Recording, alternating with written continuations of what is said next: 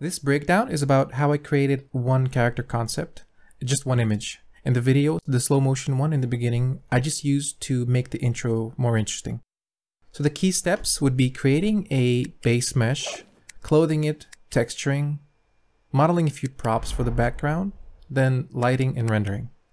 Sorry, here I forgot to mention that I used the free trial version of Character Creator. You don't have to use that software in particular, but I just found it's easier when you have a reference point, like a 3D model that you can build your concepts around. Yep. That way it can have realistic proportions like head size and arm length, so I didn't have to worry about if the helmet fit or not when put on any other human character. The characters come pre-rigged, but I prefer to rig them myself using Blender's built-in Rigify add-on. It allows for easier control during posing and animation. There are a lot of tutorials out there on how to rig your own characters, but I will do a short one just covering the key steps when using Rigify, just to speed up your posing and the basic animation workflow. I sculpted around with dynamic topology on, using mostly the clay strip brush, until I found a shape that I liked, which was basically a skull-shaped visor. Story-wise, the only way that I could find for it to make sense was to have the armor be biologically grown using the pilot's own DNA. I guess it would allow for easier body integration. And the skull shape would be an unwanted artifact, probably because the alien technology is relatively new to this human coalition. So I got the image title, Colonial Pilots Wearing Alien Biotech. Then I divided the model into separate objects for the breathing mask, for the visor, and it would allow me for easier texturing later, just by dragging and dropping materials onto its separate parts.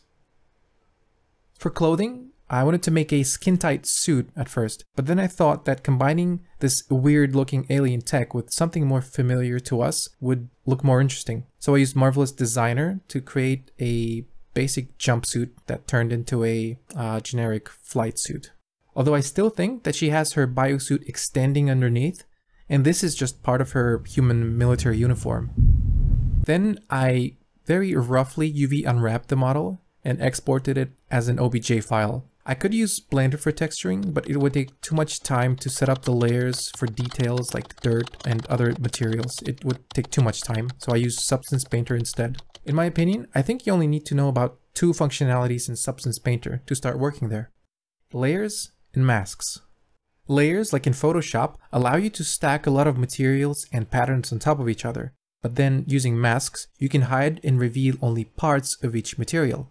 Like for example, to create dirt, you can just throw a whole layer of dirt onto your model, and by using a black mask to hide it, you can manually brush away the parts that you want the dirt to show through. Same with chipped paint, scratches, and other details that would make sense for this particular character or prop. Now that the model is textured, I needed a few props to put in the background.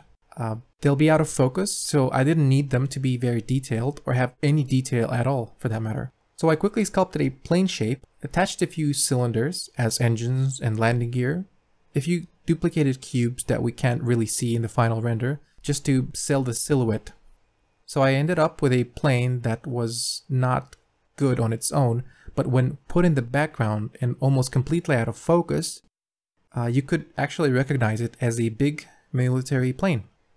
The truck is even more simple. It's just a few cubes extruded and duplicated in one cylinder with a couple of extrusions and insets, with an array and mirror modifiers added to duplicate as wheels.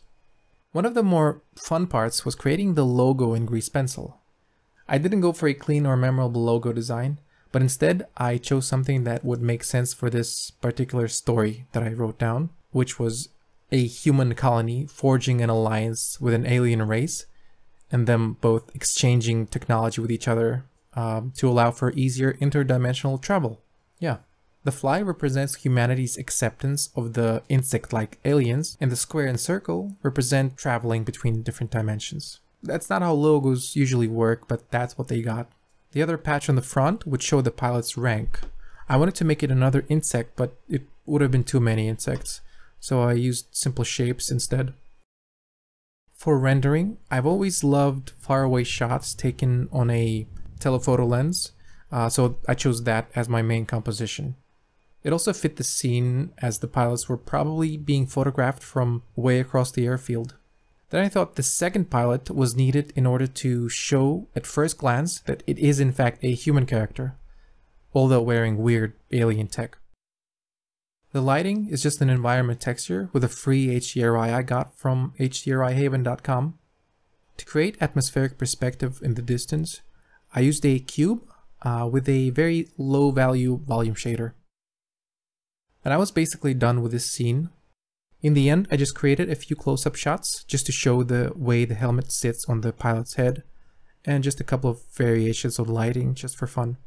I made the file available for free on Gumroad, but I had to remove the female base model because I don't think Character Creator allows you to share characters this way.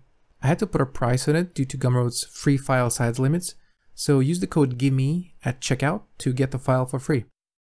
Leave a like if you liked this video, dislike if you didn't. If you have any questions or comments, please feel free to share them.